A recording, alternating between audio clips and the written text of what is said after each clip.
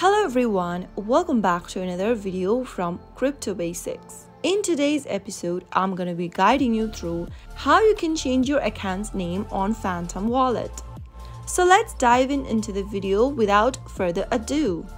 Launch Open your Phantom application from your app drawer and make sure that you are logged into your wallet. After you are signed in, tap on the gear button from the main homepage, which should be located at the top left-hand corner.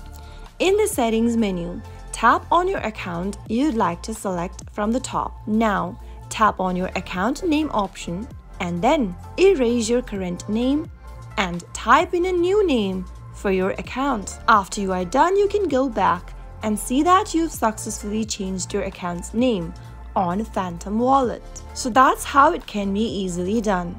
If you found the video to be helpful, go ahead and give us a thumbs up. Don't forget to subscribe to our channel by hitting the subscribe button.